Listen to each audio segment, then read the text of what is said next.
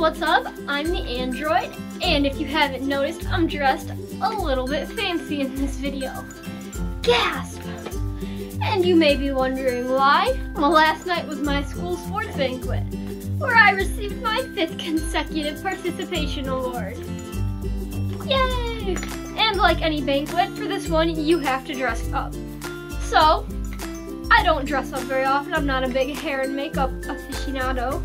So I figured I would give you guys my tips how to dress up for someone who really doesn't care. First things first, you're going to need to shave your legs. This will give the appropriate effort of trying. But don't worry if you miss a few here. You don't want people to get their expectations up. You may feel an odd breeze now that your legs are exposed to the elements, so you can put sweatpants back on for the time being. Next, put on the appropriate monkey suit dress type object.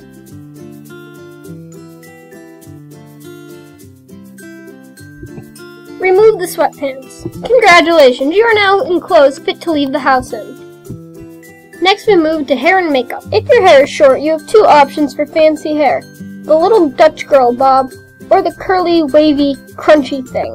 Today we're going to be doing the curly, wavy, crunchy thing. Start with a blank slate. Since you're obviously too lazy to actually wash your hair, just spray your head down with a sprayer bottle like a cat that just scratched the couch, until you are both dripping, cold, wet, and uncomfortable.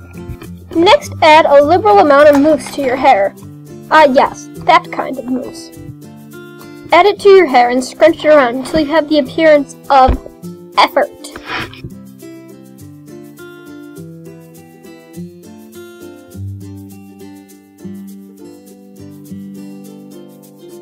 Since for whatever reason the bangs are loners and do not want to curl with the rest of the hair, instead of trying to make them play nice, just pull them back into a braid or something. Next we move to makeup. Begin with the makeup palette you got from your grandma for Christmas and haven't used since. But beware, it may take some time to find and or open this. Next select the least hideous color of eyeshadow. Perhaps something to match your dress? Apply to the upper eye region. I call this look the "I'm not crazy, my mother just really wanted me to wear makeup" look. Tone this down with some more subtle colors that match your pasty pale complexion. Smudge it around to get that cat eye smoky look. For the lips and blush, don't worry too much. Nobody will actually be able to see it in an hour anyways. So just do what feels right. Now move to nail polish. Oh look, some of that's still left. Score! Never mind. Now for accessories. You will need to detangle your only necklace. This may take some time, so be patient. And never mind, close enough. After selecting your earring, just continue to poke them through your ear until you are successful in stabbing yourself, or until your ears bleed, whichever one comes first. They say shoes are a girl's best friend, which is why you have a closet full of shoes you don't actually wear. No need to break tradition today, just go for the black Converse. Those go good with everything.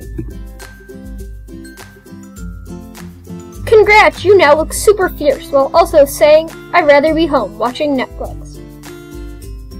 Rock that look, and don't forget to selfie!